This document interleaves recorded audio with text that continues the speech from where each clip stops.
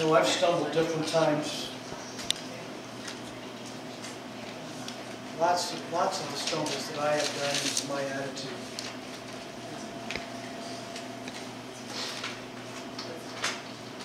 Sometimes I've gotten angry.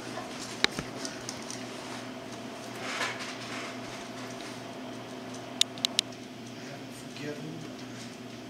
I'm not patient. Some of the lessons. If I don't treat people with love and honor, respect and forgiveness, then I'm a hypocrite. Because that's how God treats me.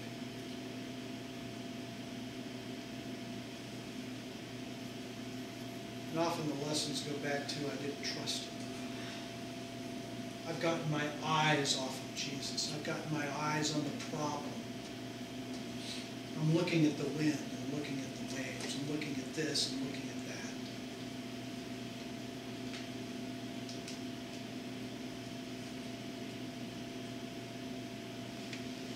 When they climbed into the boat, the wind died down, and those who were in the boat worshipped Him, saying, "Truly, you are the Son of God." I want to go back to this one. There is always a changed life. There are always lessons, there are always stumbles.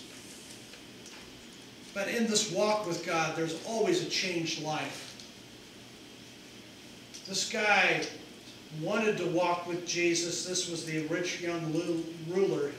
And Jesus said to him, "One thing you lack. Go sell everything you have and give to the poor. Then come follow me." And at this the man's face fell. He went away sad because he had great wealth.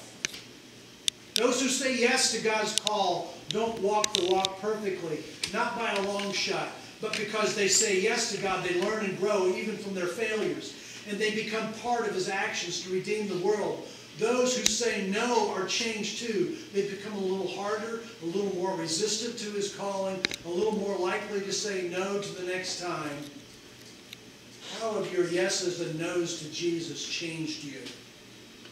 Because each of us has a series of yeses and nos. There are things that we have said yes to, and things, no matter what, we're still changed because of that. So where are you? This is the last of them. Where are you? Which one of these do you identify with? Maybe several of them. Number one, I need to face the fact that I'm comfortable in my boat, but doing so is denying God's plan for my life. Number two, my fears and my doubts are controlling my walk with God. Number three, I need to hear God's voice, but I'm too distracted by the wind and the waves of life. Number four, I'm still kicking myself because of my stumbling.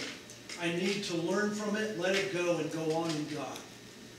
Number five, I really don't know God. It's time to get serious about my relationship with Him. And number six, I need to get back in the game and start walking with God again. So which one of these do you identify with? Let's break into our groups again and then pray.